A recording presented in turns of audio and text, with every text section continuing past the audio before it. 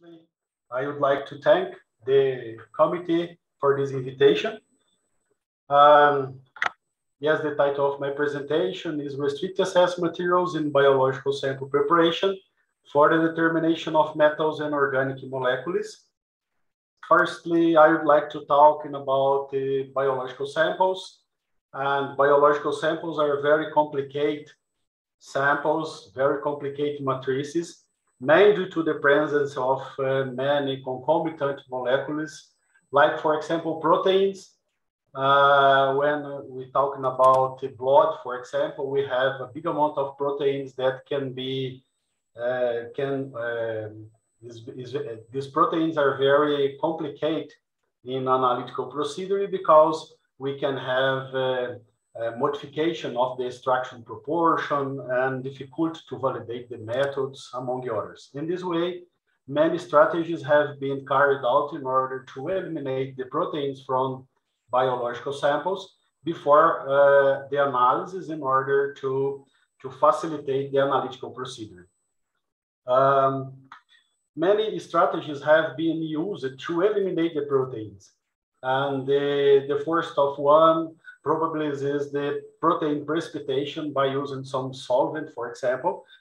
But this procedure has some problems as for example, the dilution of the sample, the loss of some analyte together with the precipitate, and the modification of the pH, among others. In this way, some researchers have developed some intelligent materials that can be used in sample preparation protocols in order to capture the analytes and eliminate the proteins.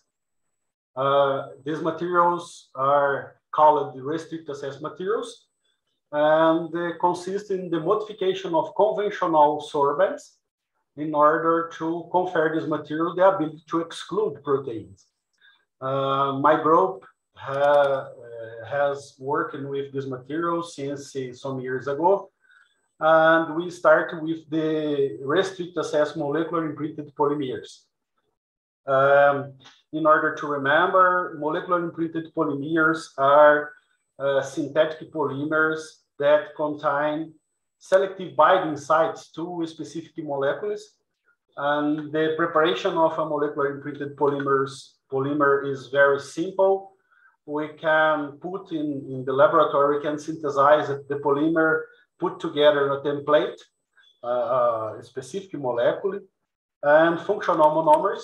These functional monomers are distributed around the template in specific positions according to the stereochemical and the groups, chemical groups. And after this distribution, after the equilibrium is reached, we can add in this system a cross-linker, and this cross-linker can fixate the functional monomers around the template molecules. After this, we can wash the polymer with a wash solution, removing the template and some residues from the synthesis. And I have in the end the molecular imprinted polymer with selective binding sites to the template molecule.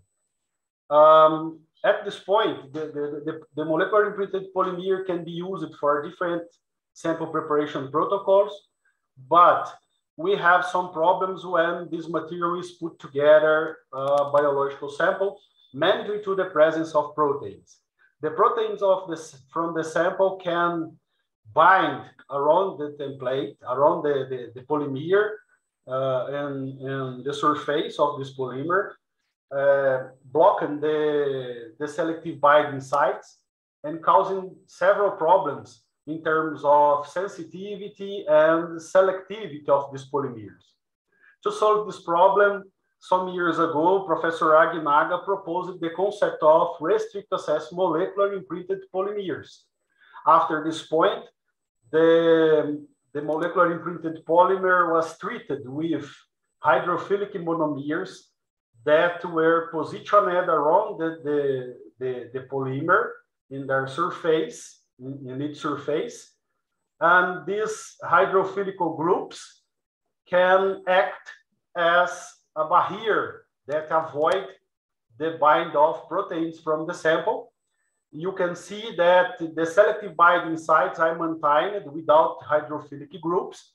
And these selective binding sites can, of course, bind to the template again.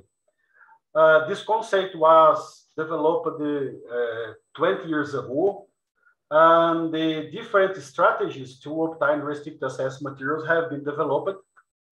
Here I have a graphical abstract of the mechanism of a mechanism to exclude the protein and capture the molecules.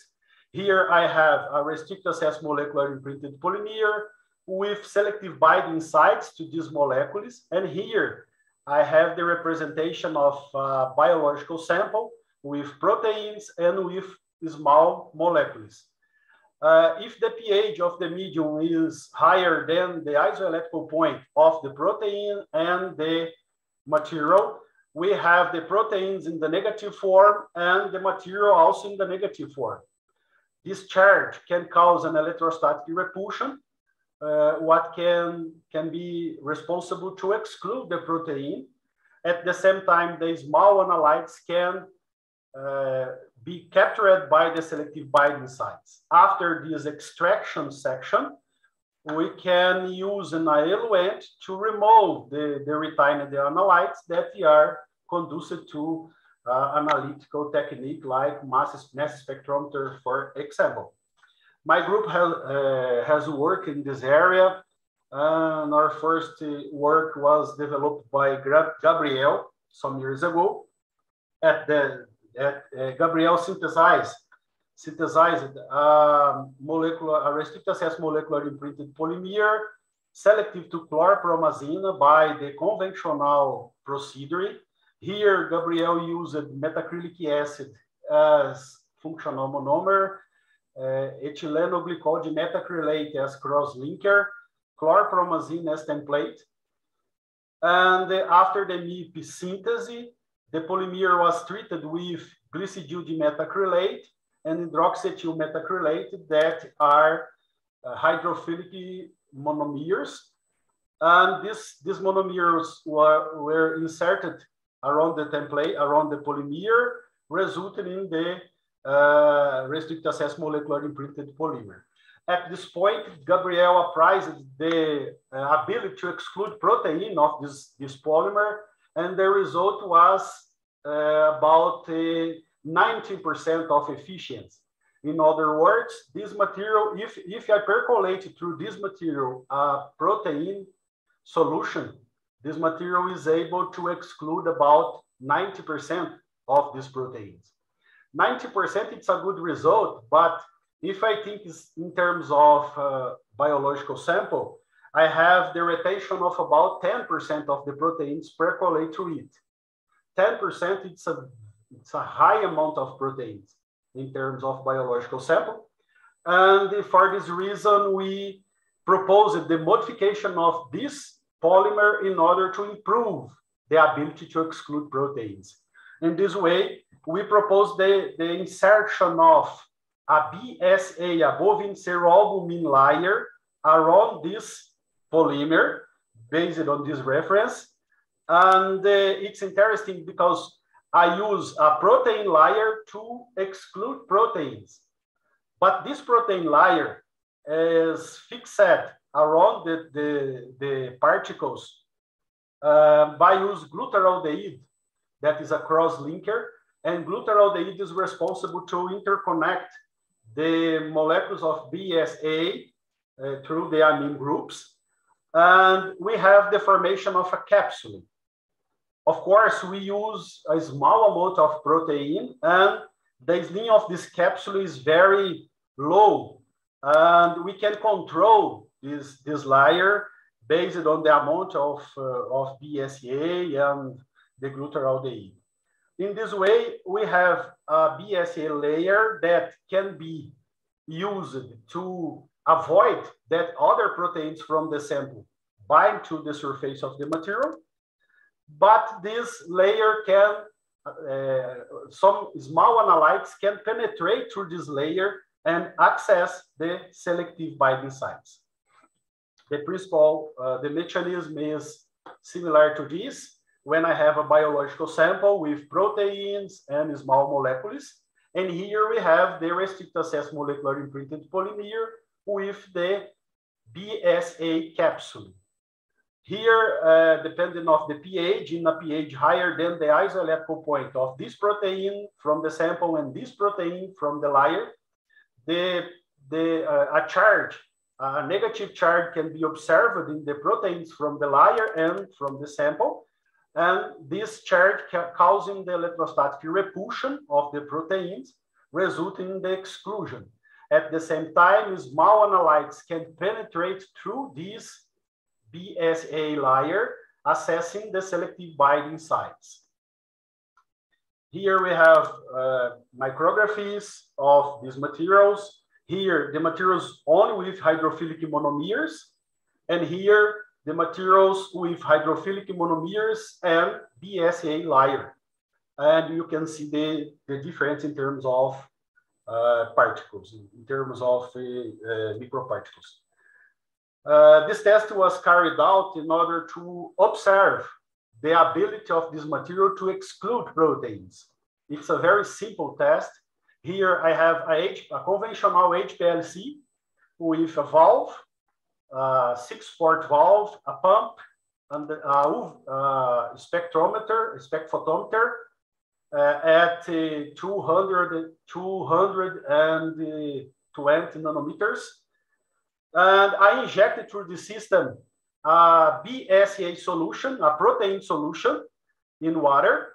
And this protein solution is percolated through the analytical pathway until the detector. All the injected protein arrived to the detector and I obtained the signal. After, I used the same equipment, but here I inserted a column C. This column is filled with restricted access molecular imprinted polymer, and the same protein solution was injected. When the solution is injected, the protein goes through the column C, filled with the material, and the remaining protein arriving to the detector. When this experiment was carried out, the peak areas obtained in both cases were very similar, attesting that all the protein injected to this system arrived to the detector, and we have less than 1% of the protein be retained to the MIP column. It's a very interesting result. And here I have the system from Gabriel. It's a chromatograms, and here I have the column switch liquid chromatography system with 2 6-port valve, 2 pumps, column C1 with the material restricted access molecular imprinted polymer, and here column 2, it's the analytical column. And we injected through the system plasma sample without any treatment. Pure plasma sample, fortified with chlorpromazine, and here we have the chromatograms. All the sample preparation protocol was carried out into the online system, and the separation and the detector. And we have these chromatographs for blank is plasma blank. Here we have plasma fortified with chlorpromazine at these concentrations. And in this case, I have a real sample of a patient that used chlorpromazine in this case. We also prized the selectivity of the restricted access molecular imprinted polymer. We appraised chlorpromazine and other analytes, other molecules with similar chemical structure to the chlorpromazine. We injected the aqueous solution through a column filled with the restricted access molecular imprinted polymer. And of course, chlorpromazine, that is the template molecule used to prepare the MIP, the polymer, was presented the high retention time, attesting that the material is selective. The material presents selective binding sites to this molecule in comparison with the others. Here we have the paper from Mariana, and Mariana obtaining interesting results. But here we have, she synthesized 4 materials: a conventional MIP, like described in the literature. This MIP was covered with hydrophilic monomers, and we have the RAM MIP with hydrophilic monomers. We have the RAM MIP with BSA layer, and we have a RAM MIP with hydrophilic monomers and BSA layer. And she appraised the ability of this material to exclude proteins. And the results were very interesting. Here I have, for example, MIP that we represent in this point, presented an exclusion capacity of about 15%. In other words, if you percolate through this polymer, a biological fluid, for example, human plasma, probably more than 80% of the proteins from the sample will be retained by the material.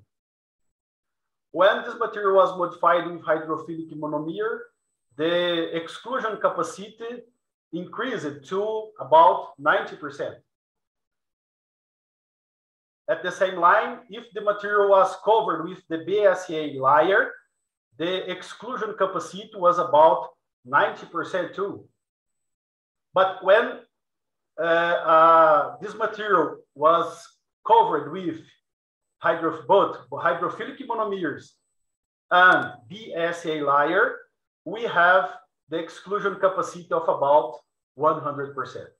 This is a very interesting result in terms of sample preparation, in terms of biological sample preparation, and this material can be used for several applications at this line. Here I have the paper from Laila, when Laila synthesized in a restricted access molecular imprinted polymer fiber. The synthesis was carried out into a glass capillary, in the capillary tube. The mixture, the synthesis was inserted into this capillary, and the capillary was put in a water beach at 16 degrees. And after the synthesis, the capillary was broken and the fiber was removed.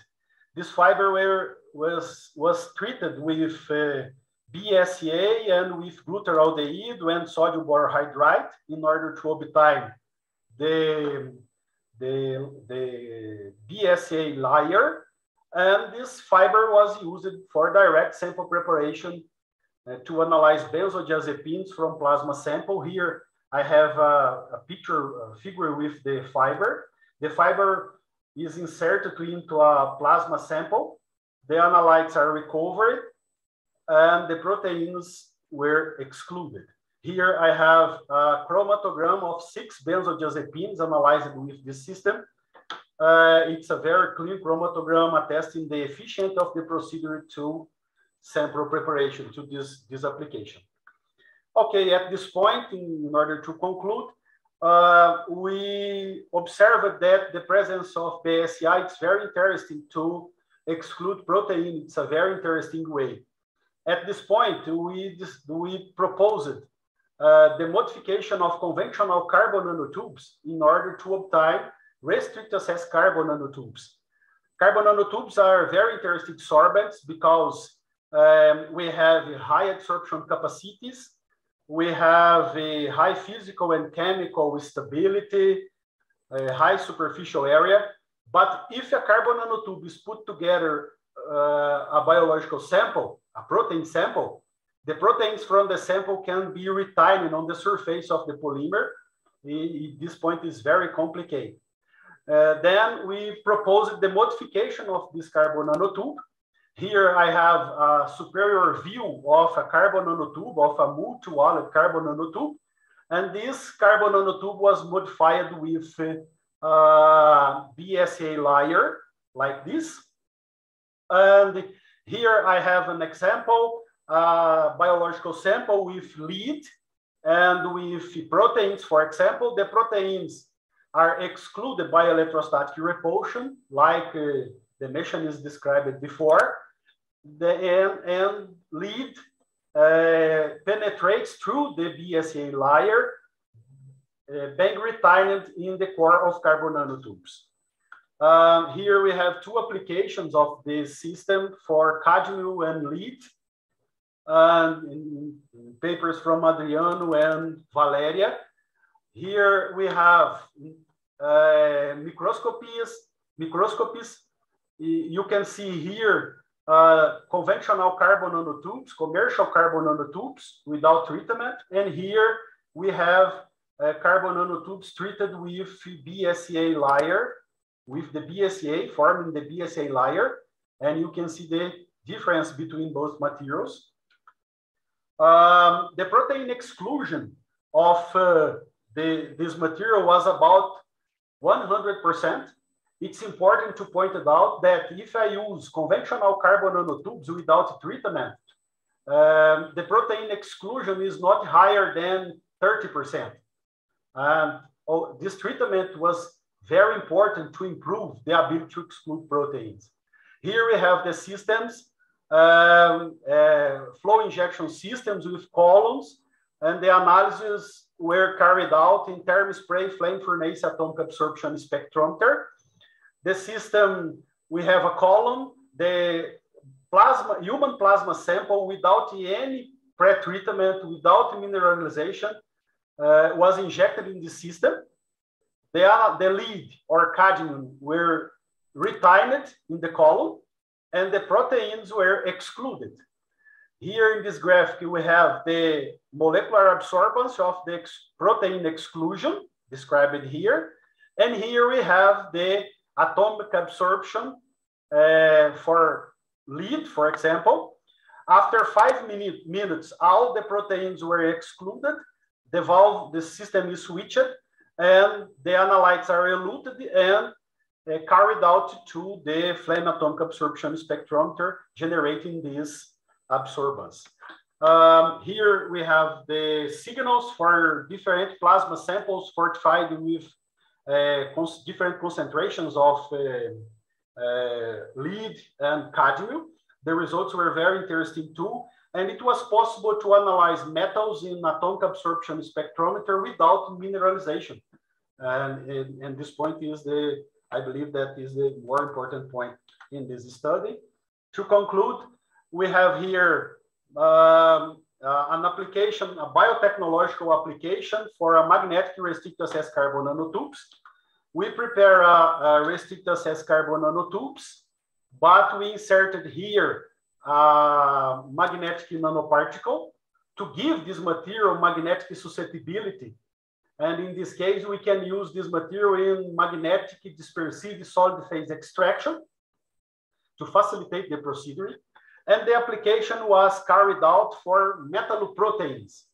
We use, our main goal was apprised if this material was able to capture the metals from a metalloprotein. And we use copper zinc superoxide dismutase and percolate this protein, this metalloprotein, through this material. Copper and zinc were captured, and protein apo superoxide dismutase, that is the protein without metals, was obtained. This procedure was able to capture about 60% of the metals in one cycle. And the more interesting result is this, because before the extraction, we measure the activity of this metalloprotein and obtain this result in this graphic. And after the one extraction, the activity of the copper zinc superoxide dismutase decreased to this value after extraction. But it's interesting because if the extracted protein is put together with the metals, the activity was recovered, attesting that this procedure was able to capture the metals without modifying the chemical structure of the protein. It's very interesting in terms of to prepare apple proteins to be used in different studies, for example. And here we have that paper from Mariana. At this point, we think that many applications of the materials, many restricted access materials, use the BSA layer. But we think that a poor BSA nanoparticle can also be used in sample preparation. We have some examples in the literature that use poor BSA nanoparticles for drug delivery systems, for example, but nothing for sample preparation. Then Mariana synthesized poor BSA nanoparticles by co-observation using ethanol. And these particles were prepared, washed, and they dried. And after, we use in a glass capillary, using an hematocrit. This capillary was inserted in epoxy glue. This epoxy glue was inserted into dried particles. And after some time, the particles were fixed in this region of the probe. This probe was used in biological sample preparation in a protocol like this. Here we have a picture of the probe. This probe was inserted into a vial with human plasma sample without any treatment. And the analytes were captured and the proteins were excluded. We applied it for propranolol and atenolol that are beta blockers. Propranolol has a high affinity for proteins and atenolol low affinity for proteins. But even for atenolol, the results were very interesting, and it was possible to analyze both molecules with good validation parameters. And the protein exclusion was about 100%. Okay, here it's a review. If you want more information about new advances in restricted access materials. And I would like to thank Vebleo for this invitation, Federal University of Alfenas, and FAPEMIG, CNPq, CAPES, and FINEP that finance my research. This is my group. I would like to thank my group for the works. And thank you for your attention.